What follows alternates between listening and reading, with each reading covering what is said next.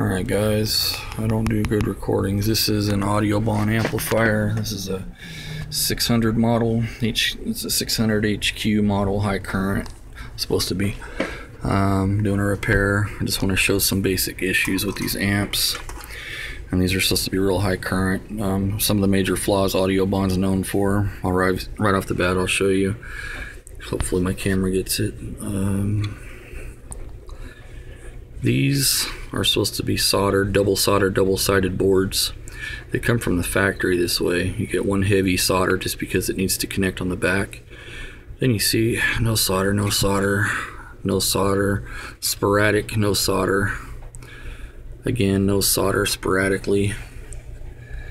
There again, no solder, no solder, no solder, no solder. This goes on all the way around the amp. There's a whole other side over here that does the same thing all the way down the board, and you'll find that on the bottom side here. You got transistors for the power supply. You go on the back side of this, you're gonna find the same thing. Solder missing everywhere. And you'll see that this amp was just opened up. I did it, broke the factory seal on it, and you'll see there's solder splats inside here. That right there will eventually float around the board, touch something over here, explode, burn up, amp will be no good. This happens a lot with Audiobahn stuff. I just want to warn you guys. Now these here, you have some high current connections. These are the high voltage connections. You have preamp side here, little wires, that's fine. But they seem to want to connect high voltage and high current on these. And these were removed just by my fingers that easily.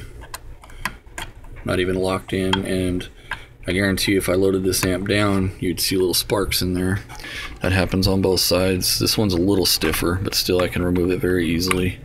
This should not be removable. This should be soldered directly in here. You know, you have a high voltage rail. This should go directly to the board. There should not be these here.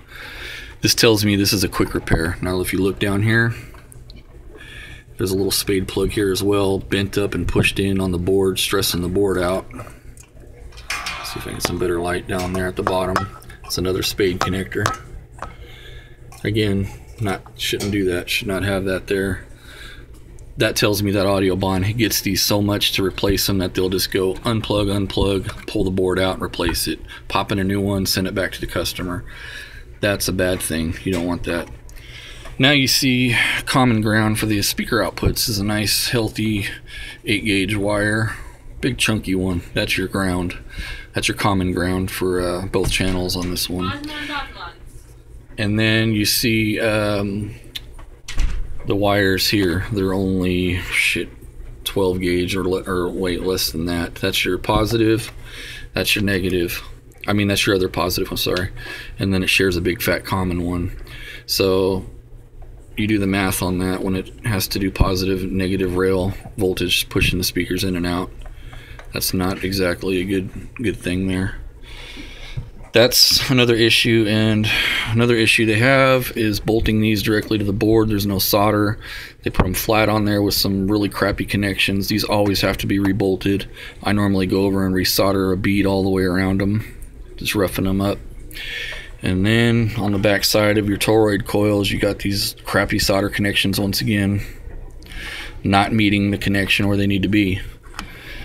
Then you get these here. These are solder joints here that are bad.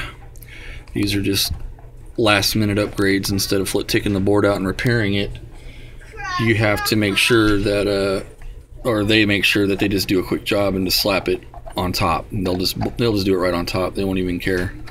And then again, you get these bad connections here. These are plugs again being smashed underneath the circuit boards for the meters. A lot of tension on them. All these plugs are weak points. See this? I can just shake this thing around from the factory. Not good. That'll go every plug I see that I'm running across, except for these fixed ones. Down here, these ones are a little more snug. But then again, you'll run into that too. So just wanted to show you some extreme weak points on these amplifiers. Okay.